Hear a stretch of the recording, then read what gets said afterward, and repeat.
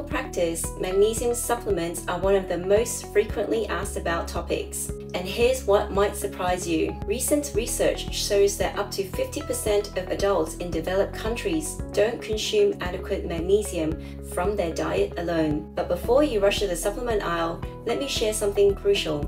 Not everyone needs magnesium supplementation, and for some people, it might actually be harmful. I'm Dr. Laurena Law, a medical doctor with training in nutritional and lifestyle medicine. And today I'm going to walk you through an evidence-based framework for evaluating whether magnesium supplementation is right for you. The same approach used in clinical medicine every day. When evaluating magnesium supplementation, healthcare providers don't just recommend a supplement. We conduct a comprehensive assessment, and you can apply the same framework at home. First, we look at medical history. Do you have kidney disease?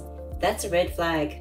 Magnesium supplements can be dangerous if your kidneys can't properly excrete excess magnesium. Are you taking medications? Magnesium can interfere with antibiotics like tetracycline, and it can reduce the absorption of bisphosphonates used for osteoporosis. Next, we assess symptoms. Are you experiencing muscle cramps, particularly at night? Difficulty falling asleep? Frequent headaches? These could indicate suboptimal magnesium status, but they're not definitive. Many other conditions can cause similar symptoms. So in clinical practice, we also consider lab values when appropriate. While serum magnesium isn't perfect, it only reflects about 1% of your body's total magnesium. Persistently low levels combined with symptoms can guide decision-making. The research is clear. Magnesium assessment requires individualized evaluation, not a one-size-fits-all approach. Let me share what peer-reviewed research actually shows about magnesium supplementation benefits. For cardiovascular health, a 2024 umbrella meta-analysis of over 8,600 participants found that magnesium supplementation significantly reduces both systolic and diastolic blood pressure, but only at doses of 400 milligrams or higher, taken for at least 12 weeks. For diabetes management, a 2025 meta-analysis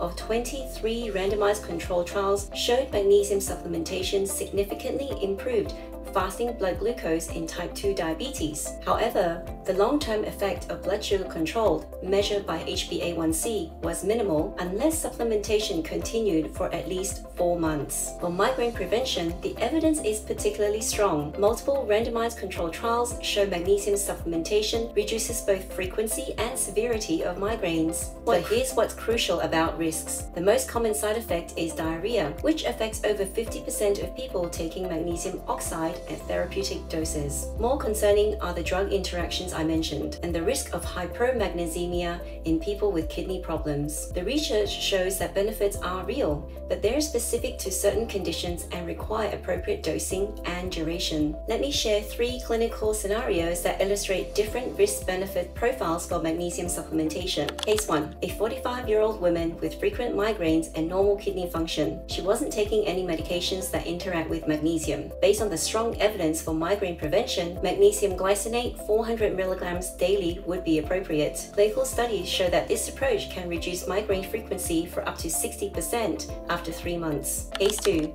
A 68-year-old man with type 2 diabetes taking metformin and a bisphosphonate for osteoporosis. While magnesium could help his blood sugar control, the timing becomes critical. Healthcare providers would recommend spacing magnesium citrate 2 hours away from bone medications to prevent absorption interference. Case 3. A 72-year-old woman with stage 3 kidney disease asking about magnesium for leg cramps. Despite her symptoms, supplementation wouldn't be appropriate due to her reduced kidney function. Instead, the focus would be on dietary sources and addressing other potential causes of her leg cramps. These cases show why individualized assessment matters. The same supplement that helps one person could be inappropriate or even harmful for another. Before considering supplements, healthcare providers always explore dietary optimization. The research shows that magnesium from food sources is generally safe and well absorbed. Here are specific strategies I recommend. Start your day with a quarter cup of pumpkin seeds. That provides 156 milligrams of magnesium, about 37% of your daily needs. Add a handful of almonds as a snack.